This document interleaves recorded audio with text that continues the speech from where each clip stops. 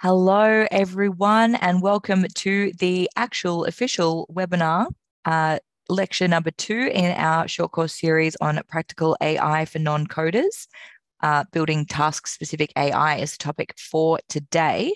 So good morning, good afternoon, good evening, good night to everybody all around the world.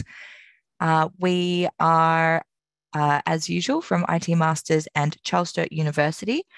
We are broadcasting to you live or slightly delayed, depending on whether you're watching this back later, from the lands of the Wurundjeri people of the Kulin Nation. And IT Masters will like to pay our respects to their elders and ancestors and acknowledge their ongoing connection to land, waters, and culture. Tonight or today, depending on where you are, we are going to be joined once again by the wonderful Luca Ewington Pitsos. Hello. Hello, Luca. My name is Jack. I will be your MC for today. And we also have the wonderful Lily Nguyen, who is in the background, making sure that everything runs smoothly. Just before we get properly started, a little bit of housekeeping. And that housekeeping is that you are able to access the recordings of this week's, next week's, last week's, every week's webinars at learn.itmasters.edu.au, and that is where you are also able to engage with your fellow students and with Luca for discussions on any of the topics that come up tonight. We most likely won't be able to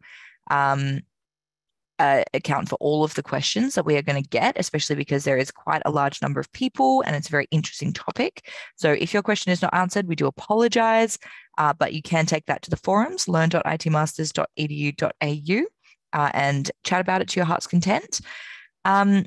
Speaking of chatting, if you'd like to send a message to that's visible to all other participants, if you've got just comments or general kind of observations on the course material, please pop that in the chat section, more slightly to the left of your of the bottom of your Zoom window.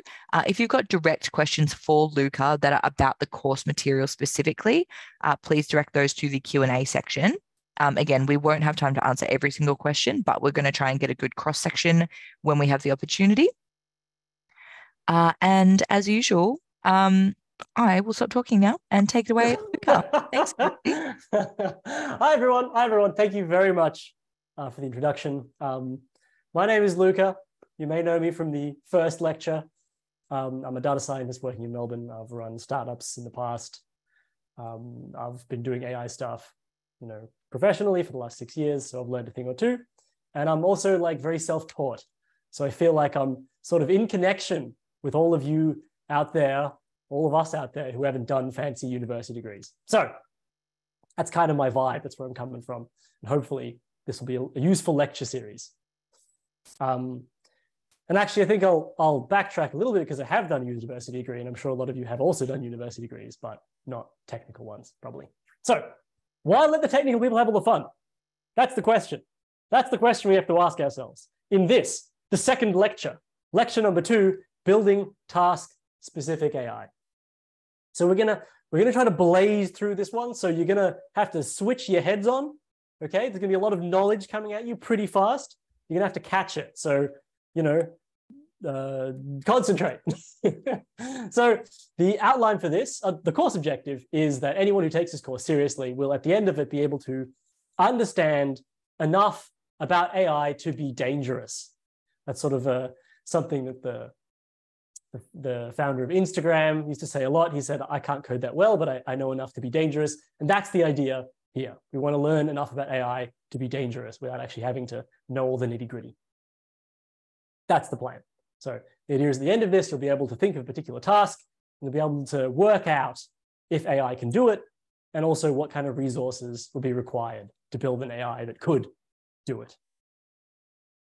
That's the objective. Yeah, and the idea is that we don't have to know everything to be able to know that. We're trying to learn enough to be dangerous. Okay, so the overview for this lecture is firstly, we're going to go over some terminology. There was a lot of questions about ML versus deep learning versus AI, and I want to really square those off at the beginning of this course, this lecture, so that no one is confused in the future. Next, we're going to talk about how to train artificial intelligences. We're going to recap the 3-part model, which hopefully you remember, but if you don't, there's a recap. And then we're going to talk about how training biological intelligence is a bit like training artificial intelligences.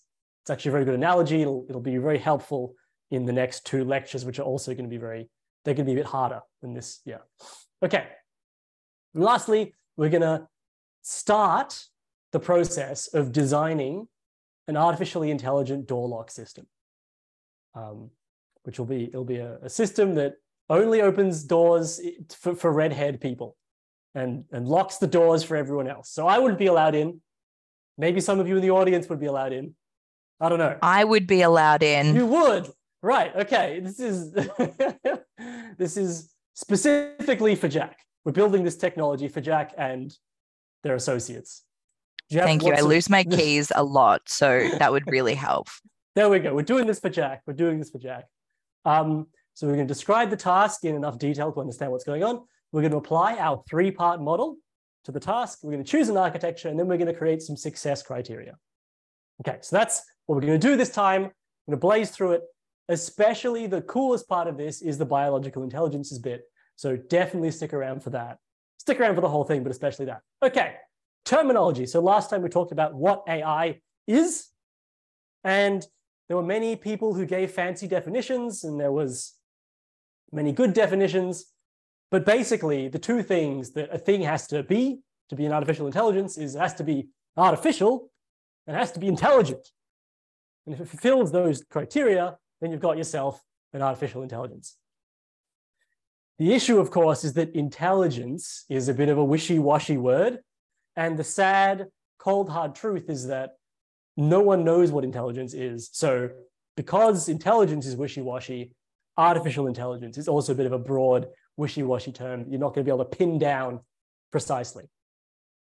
And in addition, people are using it to try to make money out of the term. So they're applying it to funny things. So artificial intelligence, pretty broad term, but it means things that are both artificial and intelligent. So for instance, yeah, actually, you know what? We'll get through some examples later. Then there's this question that again kept coming up, and I think you'll find a lot of diagrams like this on the internet. I've made my own diagram. Okay, so this is another one. The difference between artificial intelligence, machine learning, and deep learning, because often these 3 are used interchangeably in sort of a confusing manner. So I thought the main thing that I wanted to contribute here is some very good examples that sort of allow us to find the delineations between these 3 concepts. So artificial intelligence, we just went through that. It's a system that exhibits intelligent behavior. Machine learning is a little bit harder to explain, but it's also a little bit more concrete. And so in a very broad sense, what it refers to is systems that make decisions based on data, prior information, as opposed to on rules, hard and fast rules. And this is not something that's super easy to understand unless you've been specifically trained in this. So I'm going to show you an example, a very simple example of a machine learning algorithm. Let's say that we want to predict the weather tomorrow, right? We've got the weather from the last 4 days. We want to predict the weather tomorrow, which is day 5 here.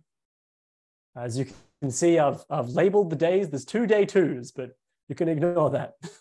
So we have these 4 days, 4 different temperatures. Want to predict the next temperature. How could we do that? Have a think.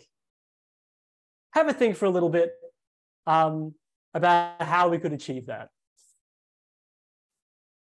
There are a few ways. There are a few ways we could make estimations. We could ask people, we could look at the weather report. One other thing we could do is we could just assume that the next day is going to be the average of the preceding 4 days. That's not going to be a super close estimate. The weather could be a lot warmer or a lot colder than this estimate, but it's probably going to be like roughly in the same ballpark. And believe it or not, what we've done is we've just applied some machine learning principles right there. Because what we've done is we've created an algorithm to predict the next day of weather based on a bunch of preceding days. And the key to this algorithm is that it doesn't rely on a hard and fast rule out there to predict the weather. Like, you know, the weather is always, I don't know, it's 10, then 11, then 12, then 13 degrees or something like that. What we're doing is we're taking some past data and then making an inference based on the past data. And if the past data was different, our inference would also be different. So that's a machine learning principle right there. And even though it's very simple, this is a machine learning algorithm. I'll show you what I mean. Definition of machine learning. There's like lots of different definitions of machine learning, right? But if you take a basic one, blah, blah, blah, systems that are able to learn without following explicit instructions by using algorithms and statistical models to analyze and draw inferences and patterns. So that's exactly what we're doing here, right? We're not using explicit rules. We're creating an algorithm that makes an inference based on past data. And basically, it's discovering a pattern, which is that all the temperatures are around roughly the same. Okay, so are there any questions about that? Because that's kind of a tricky concept, but it's one that will probably make it a lot easier for you to understand the discourse around machine learning. I don't think that there are any questions so far specifically about this. Everyone is way too smart. Yes, obviously. Please continue. Someone in the chat is pointing out my math is bad. So my math is pretty bad. I think it's just rounding down. I don't know exactly. Anyhow, the inference. So someone in the chat did ask, what is the inference based on? That's Mariska. And in this case, like, we're making a bad assumption here. It's a good chance the weather will not be this. Will not be the average of the last 4 days. We don't have like a good reason to believe that that's how the weather's going to go. But it's at least going to give us something that's kind of in the ballpark. That's the idea. Okay, so this is machine learning. Like, the opposite of this would be to always say that the weather's going to be 24 degrees, or possibly to my cat is trying to get out. But the opposite of this would be to have some hard and fast rule to determine what the weather is. You know, maybe it's always like the wind speed plus, I don't know, the amount of cloud plus something else. The idea is to use previous data to make the next inference. Okay, so that's machine learning. And anything that is a machine learning system is generally considered to be artificial intelligence, right? It's sort of hard to think of a good example of something that is a machine learning system but not artificially intelligent, because all machine learning systems tend to exhibit intelligent behavior, right? Or behavior that's sort of verging on intelligent. Okay, so that's artificial intelligence, and then there's machine learning. And a really good way to differentiate the two, right? Artificial intelligence is like a superset. Machine learning is like a small set inside the set of things which are artificial intelligence. A really good way of knowing the difference is that a Roomba, which is, you know, one of those automatic vacuum cleaners that drives around the house automatically, seems like it's intelligent. Roombas seem like they're pretty smart and clever. But actually, the decisions they make aren't based on prior data. There's just some very simple if-then logic sitting inside the Roomba. Like, if you hit a wall, turn 90 degrees. Or, you know, if you're stuck, turn 180 degrees. Or there's also some tracking software to make sure that the Roomba knows all the ground that it's already covered and when it's covered it. So the Roomba seems like kind of an intelligent thing. It seems like a thing that can navigate around the house and find all the dust. But actually, it doesn't use machine learning. It just uses a bunch of simple if-then statements. So remember that, right? Artificial intelligence, things that seem intelligent, like Roombas. Machine learning, it's things that use past data to make inferences. Roombas don't do that. Okay, so we're going to push on one more, deep learning. is a very special kind of machine learning where we use a particular kind of technology called an artificial neural network, which you will have seen. It's one of these. It looks like this. So this is a very scary image. It's very frightening. And you don't need to know much more than that it's a frightening thing and that you should be scared of it because it's very hard to understand. But if you want to dive in a little bit, there's an excellent, fantastic demo which starts to show you how neural networks work. You know, they're made of these multiple layers of different neurons that connected to each other. And by sort of changing over time, the neurons form these cool patterns and allow complicated pieces of inference to be done. This is a really cool tool. If we have enough time, we're going to go back and we're going to go back and use this tool because it's excellent. But you don't need to worry too much. It's just a very specific technology it's a very specific technology called a neural network. And if your system involves a neural network, then it's a deep learning system. And if it doesn't involve a neural network, then it's not a deep learning system. And that's kind of the crux of it. In general, the really big machine learning systems that are doing very complex, powerful computing, like ChatGPT or Tesla's autopilot, or what's another powerful, Stable Diffusion, or DALL-E, those image generation ones, or Whisper, which takes your speech and then turns it into text, or the translation modules like T5, Google's T5. Sometimes you'll hear these words called transformers. Transformers are neural networks. Large language models, they're neural networks. All the big, very powerful machine learning applications, they're all deep learning. Almost all of them are. Okay, so that's artificial intelligence versus machine learning versus deep learning. Does anyone have any questions? Several people do, in fact, have some questions. Nice. Excellent.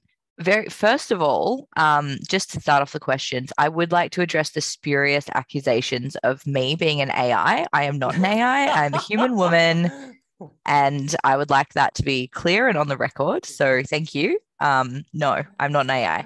The question is exactly what an AI would say. It is, I know, and that's really the problem. It's really the problem. I don't think the AIs have red hair. AIs certainly don't get sunburned this easily. It's fine. So someone's asked, what does voice to text fall into? Which you've just spoken a little bit about Whisper, but I'm interested to know if there are a variety of different voice to text applications that might fall into different areas based on different kind of capabilities that they have. And this person, Jade, also wants to know if you say space or period or full stop, it's intelligent enough to know you mean the character and not the words. Does that fall into AI or is that more machine learning? Okay, so I'll answer the second question first. It's difficult to know exactly what technology is being used under the hood, but voice to text algorithms are very complicated, and it'd be very hard to make one without using machine learning, i.e. without relying on prior data. So we can be pretty damn confident that whatever algorithm you're thinking of, it uses machine learning. It probably also uses deep learning, which is to say it has an artificial neural network inside of it. So, and I would also say that it counts as AI because it's acting in a way that's kind of intelligent, you know, when it differentiates between the period that you mean and the word period. Yeah, and I guess this is a nice demonstration. Look, here's some online speech to text stuff. It seems to be doing pretty well. Yeah, we could definitely spend more time looking at this afterwards. What was the first question? I've forgotten now. The first question was, what does voice to text fall into, basically? I thought that was the second question.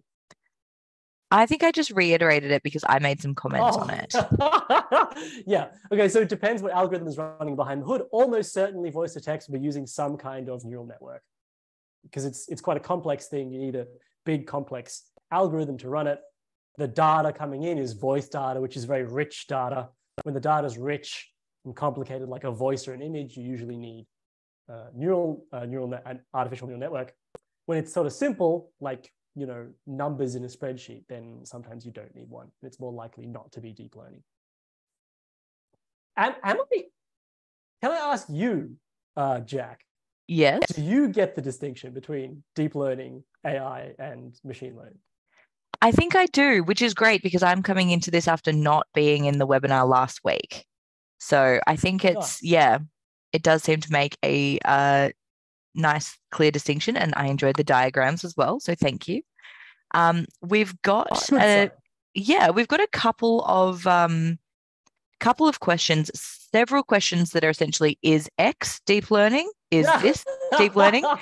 Um, Let's go through them. Let's go through them yeah, quickly. is Yeah. Siri deep learning? Oh, I'm actually not sure. So part of Siri would be recognizing your voice. It would be speech to text, which would probably almost certainly be deep learning. I would say almost certainly deep learning, definitely machine learning, and definitely AI because Siri seems intelligent. I trust her. I shouldn't, but I do. Another question along the same lines, is any bot essentially an AI? No, that's too vague. I'm sorry. Please ask something else, kind sir or lady or Absolutely they fine. them. The next question that I'm going to go to is an expert system distinct from machine learning? Is it different from machine learning? An expert system, An distinct from expert machine system. learning. I'm afraid perhaps expert system is a technical term that I'm not familiar with. I'm not sure Okay. what an expert system is. Oh, a computer program uses, well, it sounds like, based on this definition, it does seem like that expert systems do use AI. Just based on this definition, it seems like it. Although I've never come in contact with one before myself. Right. I also have never come in contact with one.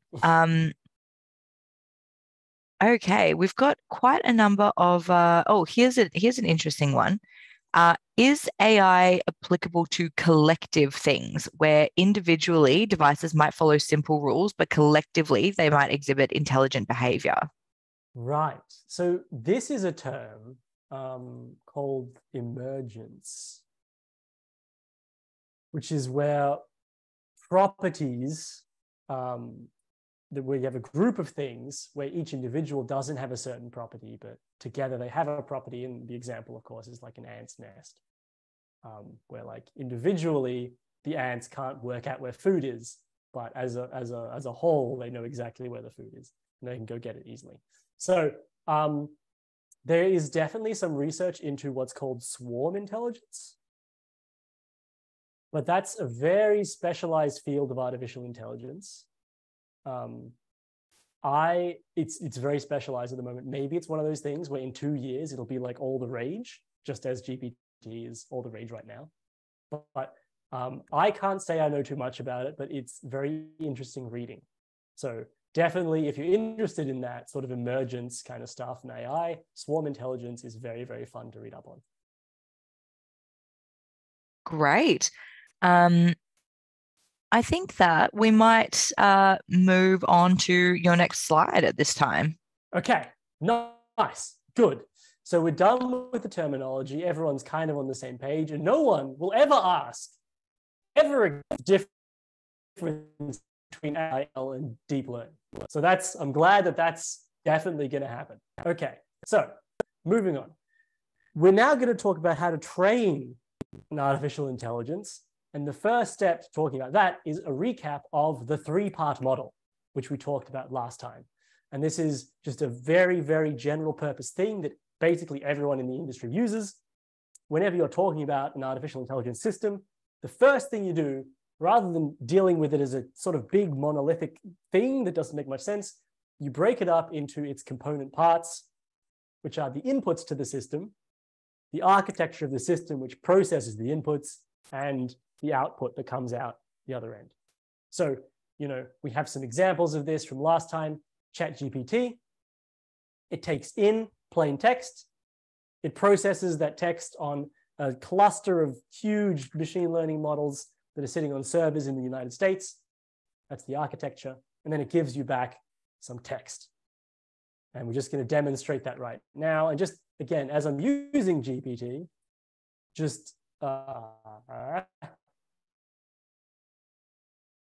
it's going to log in. I'm not going to do that. But you all know what GPT-3 is. And the point is you can explain its behavior using the three-part model. Input is text, runs on huge models, output is text.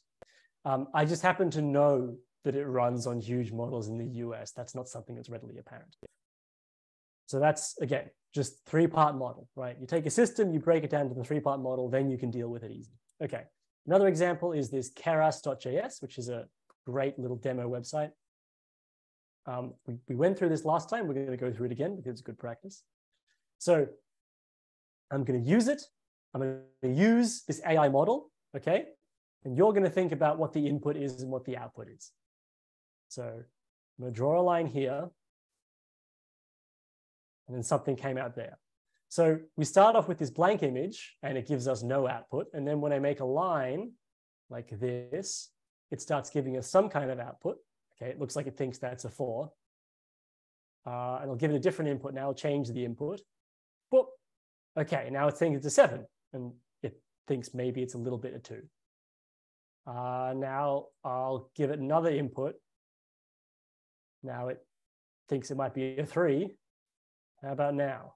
Yeah, okay, now it turned into an 8. Okay, so this is the system. This is the input. This is what's going in. And what's going in really is a black and white image. And I get to choose what the black and white image is. It's a black and white image of my choosing. And what comes out the other side is an indication of what digit I seem to be making. And it doesn't just give you one number, it gives you all the numbers. And I guess it looks like it's kind of scoring each number, right? It's giving you a high score for 1, a low score for 4, and a low score for 8. So it's kind of a bit of a complicated output. It's not just giving you one number, it's giving you like a sort of like what it thinks is the most likely. It's giving you like probabilities of all the numbers. Okay, so that's the input, that's the output. The architecture in this case, again, it's often hard to find the architecture when you're looking at something, but in this case, it's a tiny model and it's actually just running inside the browser,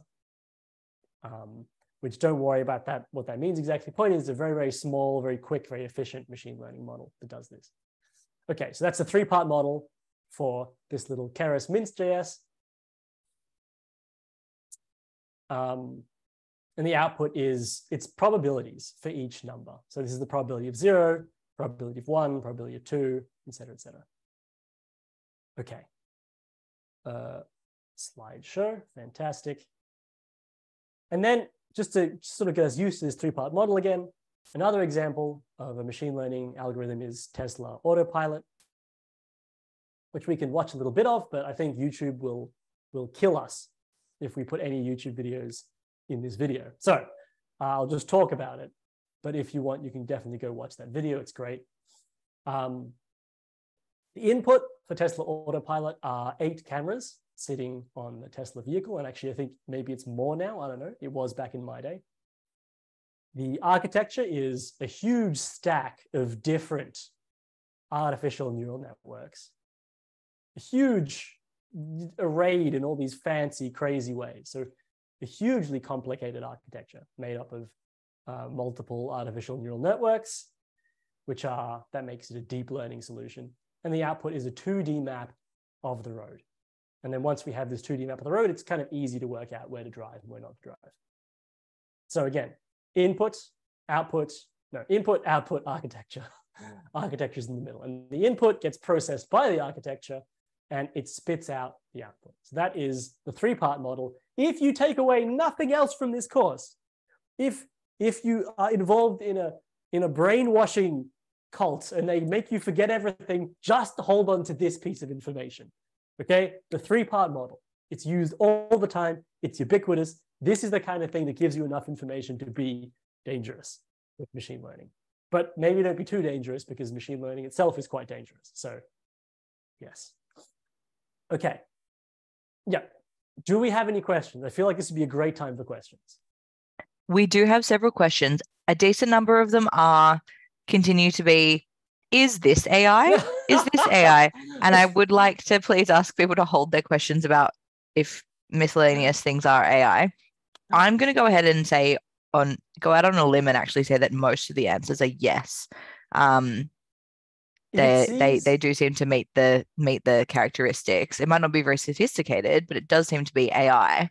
If it seems intelligent, or if it's doing something that like an intelligent animal could do, or a human could do, then it's probably AI. That is true.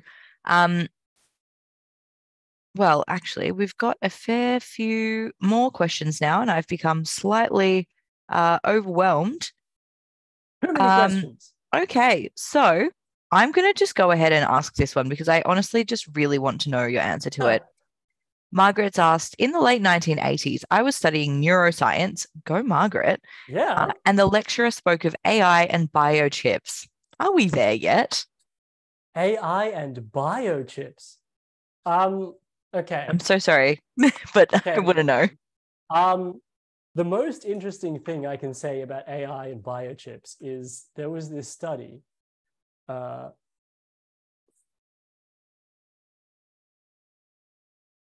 This is someone who used to run a meetup that I run. He was part of a team which taught brain cells in a petri dish to play Pong. So they hooked up brain cells to a computer, right, with like electrodes. So like they have some meat that's sitting in a dish and it's got wires going into it, and they taught it to play Pong. Now, I don't know if that's certainly some kind of intelligence. I guess that's not even artificial. That's like biological intelligence at that point. So I don't know if that like directly answers the question, but certainly a lot of very cool cybernetic-y, intelligence-y things are happening. Cool. Thank you. They're also doing things like sticking electrodes inside people's brains so they can work out if they're going to have a hemorrhage or like read their brain waves and things like that. That's also very cool. Excellent. I've got some possibly slightly more directly pertinent questions. I'm going to ask two in one. So David said, I'm finding the three-part model a bit facile. Basically, it's input, black box, output. Are there other models that are less generic? And Ben has asked, if you chain two models, output to input, is that one model or two? Okay, so first, I suppose what are the models? Easy, a little bit too overly simple. Ooh, facile. Clearly, this person is very clever. Thank you for teaching me this word. Okay, so the nice thing about the three-part model is that even on architectures that are very simple, like the Keras min.js, even on those very, very simple architectures, it applies. You clearly have your input, you have your output, and you have your architecture. It also applies to mind-bendingly, mind-bogglingly, mind-collapsingly complex architectures like this one here with Tesla. The point is that it is applicable to basically all machine learning that is done, is you have these three components, input, output, architecture. And, if you actually want to be good and be technical and really build these things yourself, you have to understand the code and you have to understand the hardware. And you have to really understand what's going on here in the architecture. And you have to be very careful with the input. And you have to know how to measure the output correctly. There is infinite levels of complexity that can be layered upon the three-part model. But we like to start with that or at least I like to start with that. And that's what everyone that I know who works in the industry does as well, because this keeps us sane and it allows us to separate the complexity so that all the complexity doesn't roll together into one sort of ball, if that makes any sense. Hopefully that answered the question. I think that makes perfect sense. Thank you. Thank you, Jack. And the second Yes. question was, what if you have two architectures, one next to the other? You know, how does that work? How does that fit into the three-part model? Well, this is a very good example. So in actuality, if you look at the Tesla architecture deeply, you have your 8 cameras and they go into the first layer of the model. And that first layer feeds into like 4 more models, which each feed into each other, and then a 6th model, which then feeds into 2 more models and so on. Like you can see, there are like heads and trunks, and there's a transformer and like 3 reg nets. Like there's all sorts of very complex models passing things into each other. And for each of these models inside here, like each trunk, that is itself, you know, you can apply the 3-part model to the trunk, for instance. Its input is whatever's coming out of this video queue, and its output is whatever's going to these heads. So you can kind of like nest the 3-part model down and down and down and down. And that's often what we do. Yeah. So in answer to your question, if there are 2 models inside one big model, then you can still apply the 3-part model. You know what? I'm actually going to Excalibur this one, because this is a really important, this is kind of a cool question. So whoever asked that question, I like you a lot. So this is your input. This is your model 1. This is your model 2. And this is your output, okay? And you have these nice arrows going from one to the other. And of course, the input is, you know, it's sort of like a different color because it's an input, and the output is also this nice, like different color. Okay, so you have input, and let's make the models like a bit more kind of substantial. Okay, so you have the input, and you have your 2 models, and you have the output. And we'll give them names. This is M1, and this is M2. I have to zoom in a bit there. That's tiny. So this is the specific scenario that the person was asking about here. Like, how does this fit into the 3-part model? Well, you actually break it up. You say, there are actually, yeah. So when I draw the model, when I draw this arrow going from M1 into M2, what actually happens is some kind of data comes out of M1, and that data then flows into M2, right? It's not like they're 2 separate models, so they're not directly linked. They have sort of a thing in between them, right? If one model is feeding into the other model, what means is that something is coming out of the first model and then going into the second model. So we have this sort of intermediary stage here. And that intermediary stage goes into M2. And from the perspective of M1, this intermediary stage is the output. And we have our 3-part model for M1. It looks like this. And from the perspective of M2, this intermediary stage is the input. And again, we have our 3-part model here, input-output architecture. So even in a case like this, the 3-part model always definitely applies. It's just that this intermediary stage is the input in one 3-part model, and it's the output in the other 3-part model. Yeah. Thank you for asking that question. I had a lot of fun talking about that question. I think it's a very important question to ask. I really enjoyed the diagrams. Just to follow on from that as well, actually, Reese has also asked, in the 3-part model, where would feedback most appropriately fit? As in, for it to be intelligent, it must recognize feedback and adjust/learn/adapt, right? Right. Okay. So this is talking about sort of the process of training. And, you know, I guess there's this other thing we do that we build a model. So we train a model to make it good. We put it out there in the wild. And as as more data comes in, we use more data to train the model to be even better. So we sort of have this like continuous training process. How does that continuous training process, where real world data keeps feeding into a model, how does that relate to the three-part model?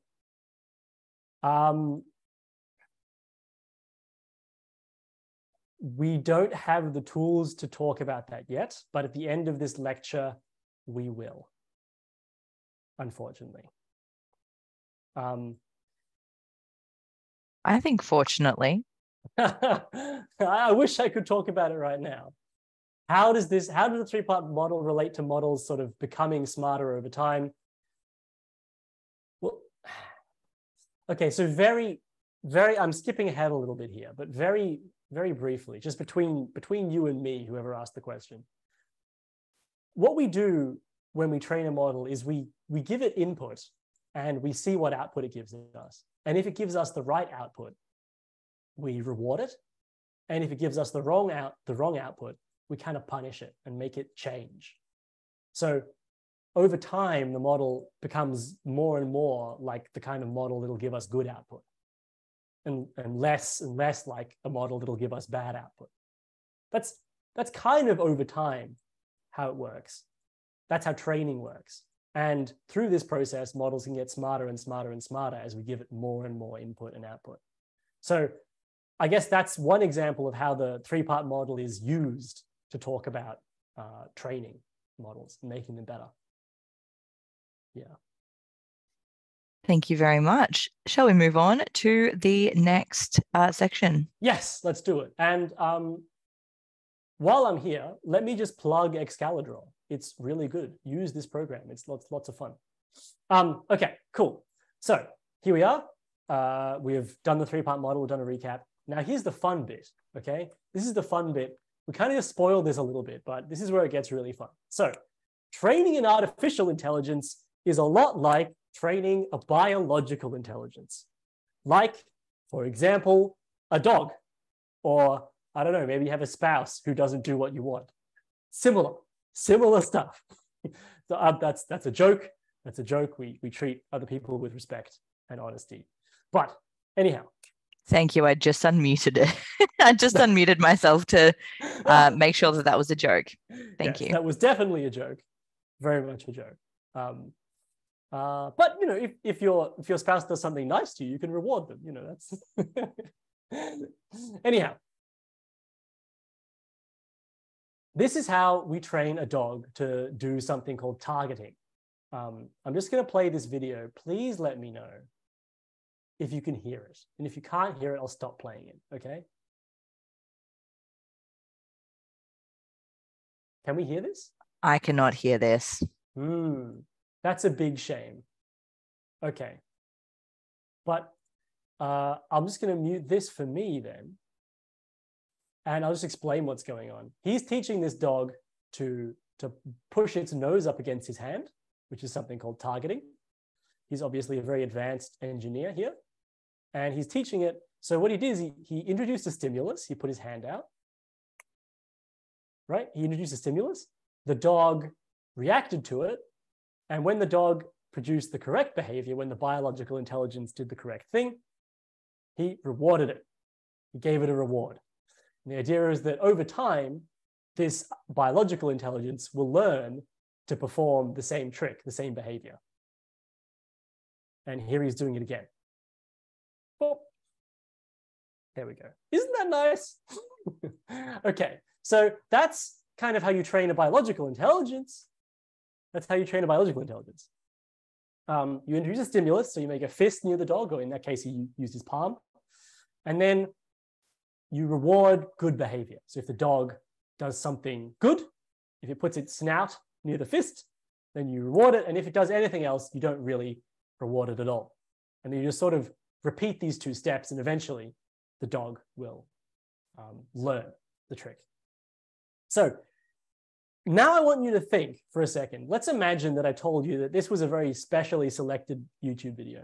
And this isn't actually a dog at all. This is actually a very advanced artificial intelligence sitting inside this sort of like furry chassis There's like a little computer in there. Just imagine for a second. So imagine this is an AI system, and now we want to apply the three-part model to that interaction here, to this sort of thing where we introduce a stimulus and then reward good behavior, right? We make a fist, and then the dog does something, and if it does the right thing, then we give it a reward. So we can actually apply the three-part model. Hopefully some of you have maybe been thinking about, oh, how can we apply the three-part model? I'll ask a simple question. What's the architecture in this case?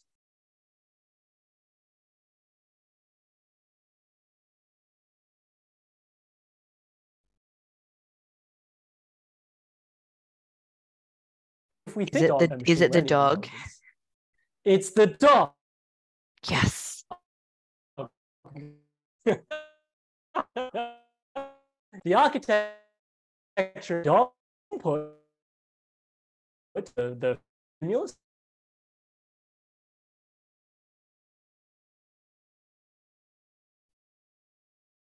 So the trick to it, if you meet a dog in the wild, you've never taught it this trick, fist out. Luca, I may need you to just, so sorry, I might need to just repeat the last few sentences because it seems that the audio was dropping out for most people just after we confirmed that the architecture was in fact the dog. Okay, cool. Okay, so the architecture is the dog, the input is the stimulus, the fist or the palm, and the output is what the dog does in response, so where it puts its snout. And you can imagine that if you approached a dog that had never learned this trick or didn't know about this trick, and you just put out your fist, it might sniff your fist or your palm, but it might also do anything, you know. It might look over to the left, it might look over to the right, it might see something and start chasing it. So if you plotted, sort of looked down from the sky and plotted the location of the snout of the dog, when you put your fist out, it would just be going all over the place. And as you sort of reward the dog for going closer and closer to your fist with its snout, the plot gets sort of more and more centered around the area that you want it to center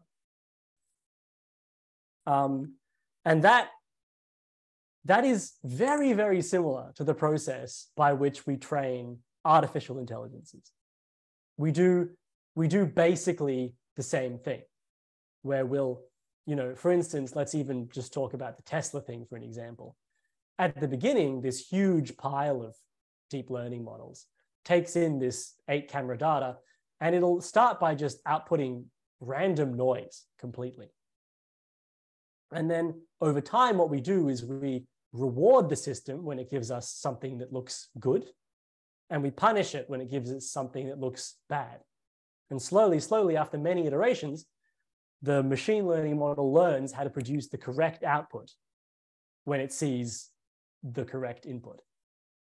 You know, just in exactly the same way that over many, many repetitions of the trick, the dog will slowly learn how to do targeting correctly and how to put its snout on your palm correctly. So that's a really good analogy to keep in your mind, right? Training artificial intelligences is a lot like training biological intelligences. And in both cases, we follow this sort of simple process. We choose a task. In this case, we're teaching the dog how to do targeting. We work out the inputs and the outputs. Okay, input is I make a palm or I make a fist. And the output is the location of the dog's snout. That's the thing I'm trying to change. That's the thing I'm trying to get a good result of. And then you choose an architecture. And of course, in this case, you probably only have one dog that you're trying to train. But you can imagine, if someone was forcing you to do this, you had to get this targeting trick working. There are some dogs that you would really want to choose and some dogs you'd probably try to avoid. There are some architectures, some dog architectures that are very good for this kind of a task and some architectures that are very bad. I'd probably want to choose like a German Shepherd or something. I'd probably be less likely to choose a Chihuahua, for instance. And then you have to execute, which is like this repetition. You have to repeat and repeat and repeat until the intelligence really understands what you're doing. And this is a very similar process with 2 more steps for training artificial intelligence. You choose a task. Maybe it's self-drive, actually, maybe it's just the Keras.js one where you want it to you want it to be able to predict digits correctly, hand-drawn digits. You choose a task, you work out what the input and the outputs are. Well, in this case, the input is an image, black and white, and the output is a number. You choose an architecture.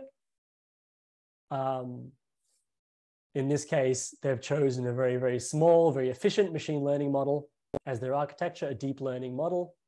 And then there are these two more steps, which you don't usually do when you're training a dog or a cat or something, which is you have to clearly define some success criteria, which so you have to work out. How do you know if you have to work that out before you start training? Because a learning model is harder than training a dog or a cat because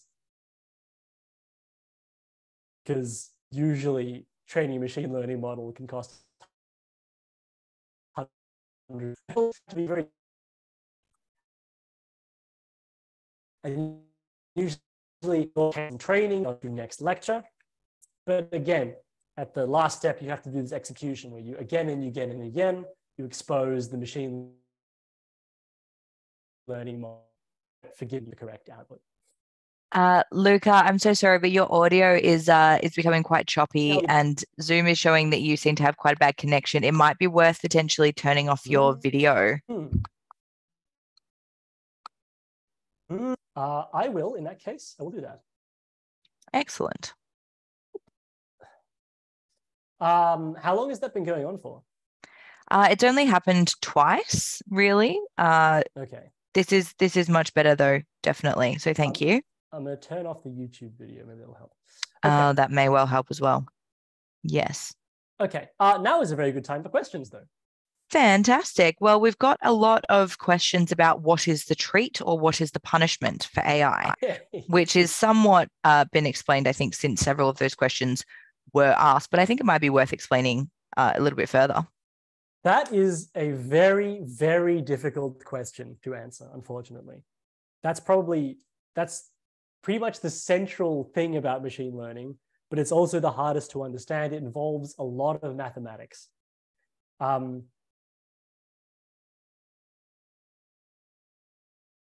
Essentially, your machine learning model is a very complex pile of numbers that all feed into each other.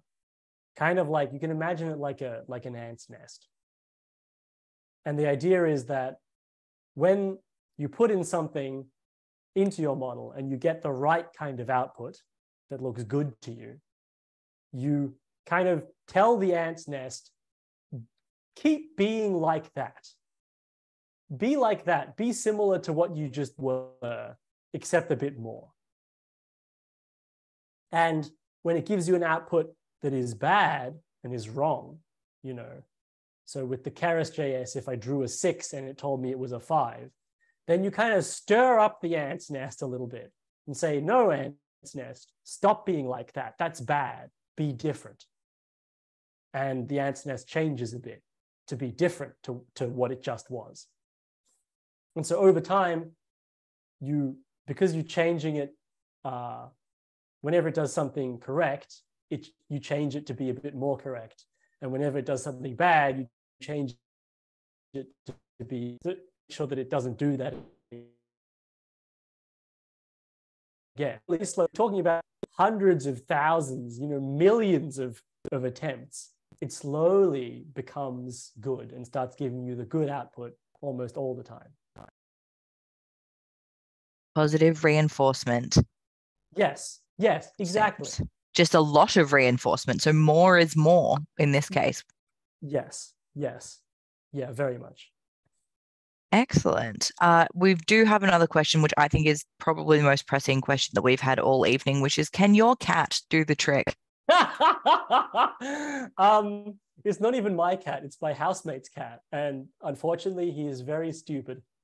But we love him anyway. He's very nice. I understand. too stupid, but nice. No, I have a very stupid cat who's very soft. Oh, is there an amount or how much data and algorithm is needed to get the exact 100% successful output? And I'm actually going to add to that question, is there such thing as a 100% exact successful output? So you've asked, the first question is a little easier. You've asked a very hard one, Jack, but I'll see what I can do. Feel free to skip my question if necessary. We do need to keep it to time. The answer to the first question is it depends. So I've shown us 3 examples of machine learning models. We've had a look at the keras.js, which is this very simple, you draw a little number and it guesses the number algorithm. And we have, say, Tesla, right? Which has these 8 cameras as input, I don't know how many frames per second, probably 60 frames per second or something, going through this huge, massive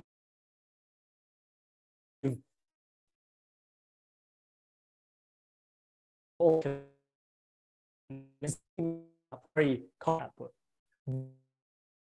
These two need a different amount of data.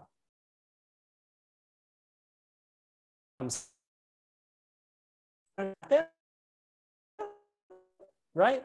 So, Luca, your if audio is like doing the thing again. I'm so sorry to interrupt. You might need to you might need to go camera off. My bad. Sorry.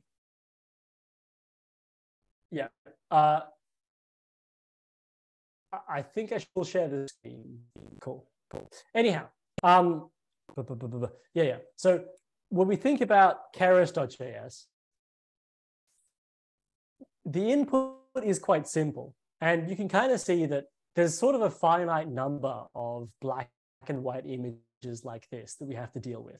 And the model's very small. So like if you show this model and train it, on maybe like 100,000 images, maybe 60,000, maybe even 20,000 images, that might be enough. You might have done enough because it's only a very small model. There are only so many configurations it can be in. And there are only so many inputs.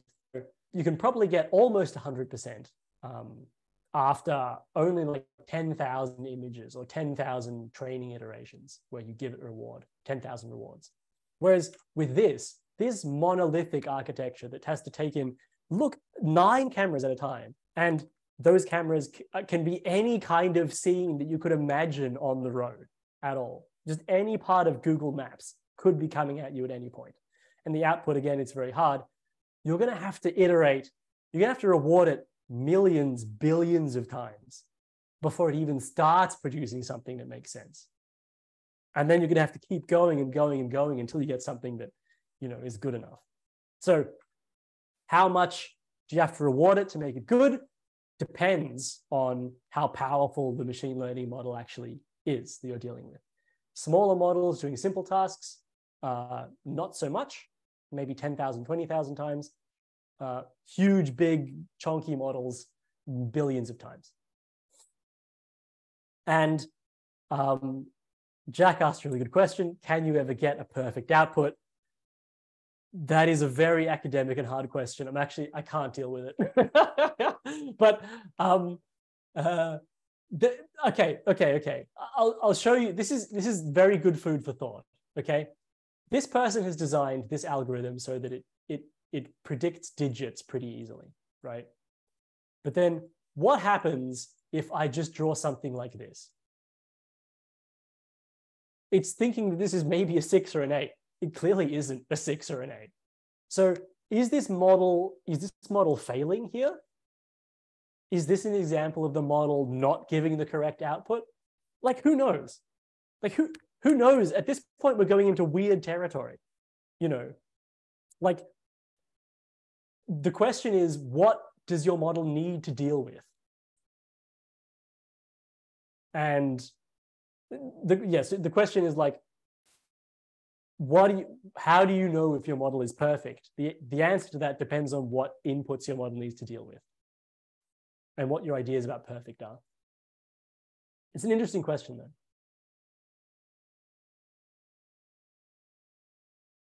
All right. Shall we continue on with the slideshow? Yes, let's continue on with the slideshow.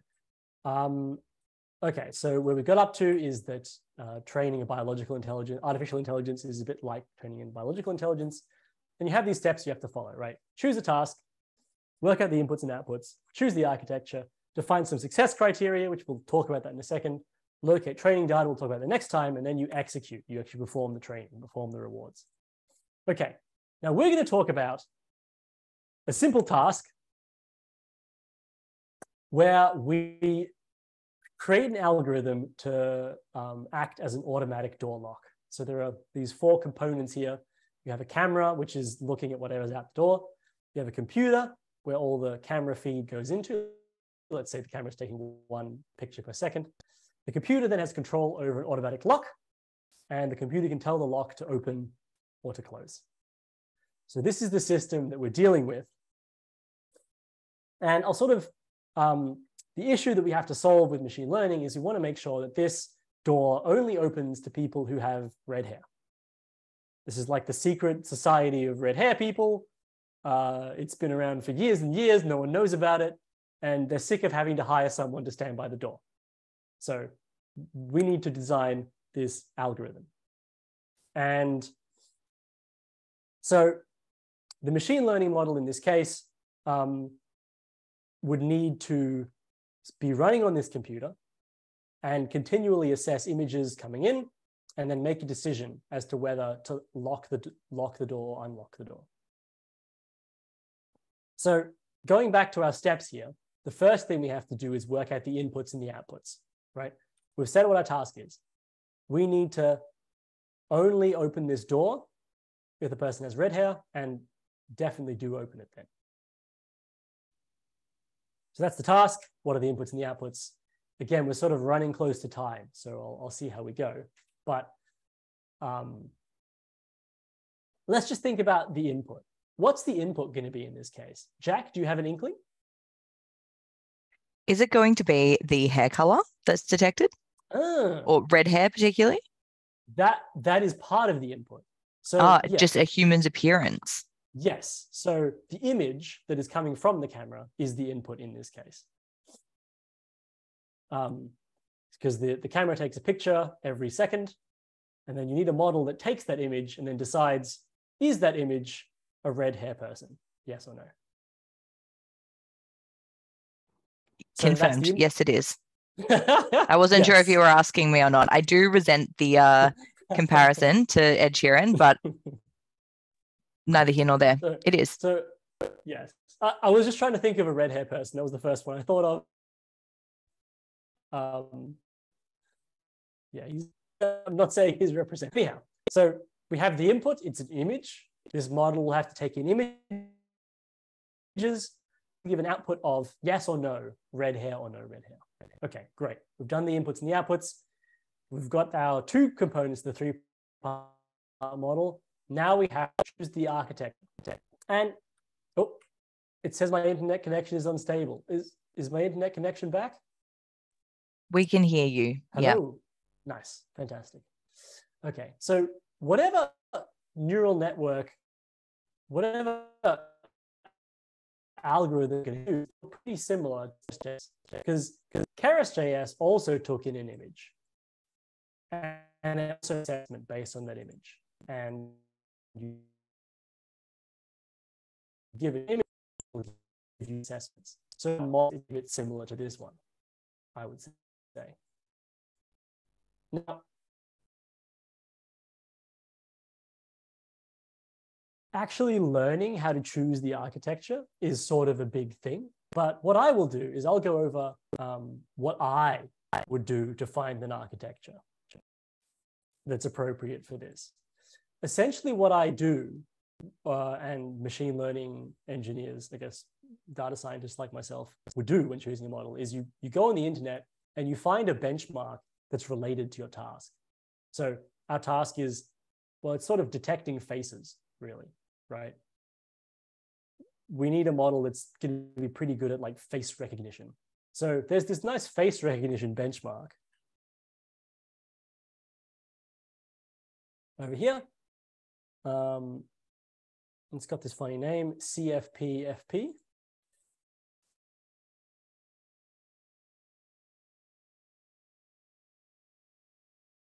And these are all these academic papers that have been published against this benchmark, this face recognition benchmark. So all these academic papers have been trying to be very good at detecting faces. And they have these funny names like disk face and elastic face arc and QMAC face and ghost face VNet 2.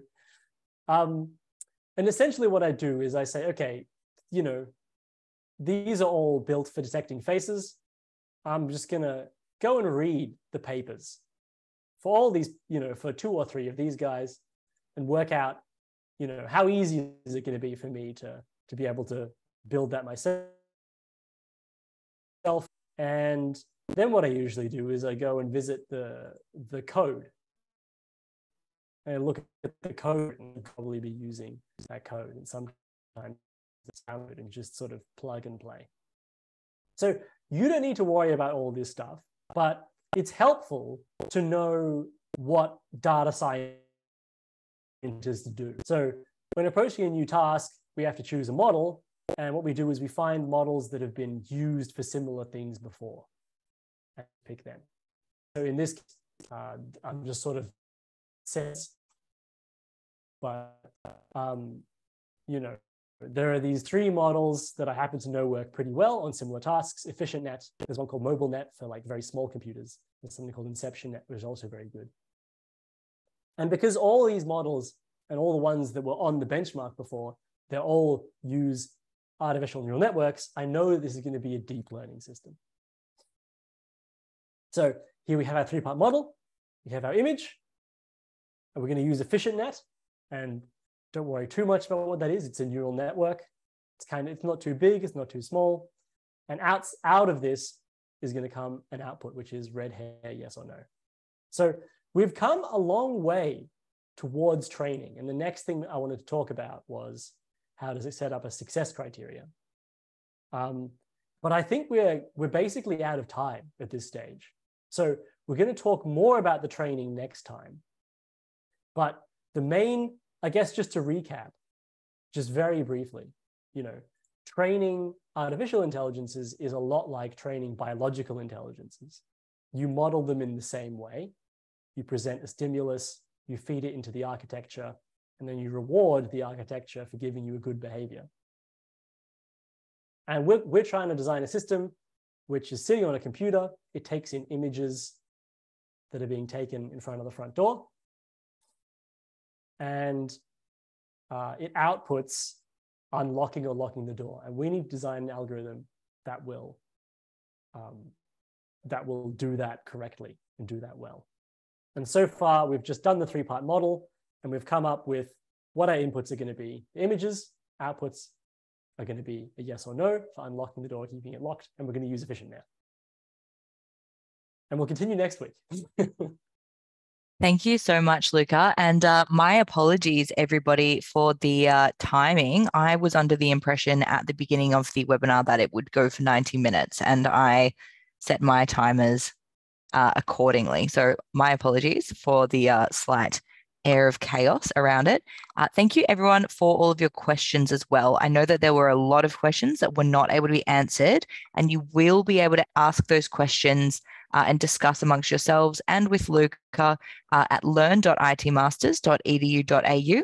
That is also where you will be able to find all of the webinar materials. So the slides, the videos, any additional readings or resources which Luca wants to provide, as well as the discussion forums for every week of the webinar, of the short course. That's learn.itmasters.edu.au. Thank you, everybody, once again.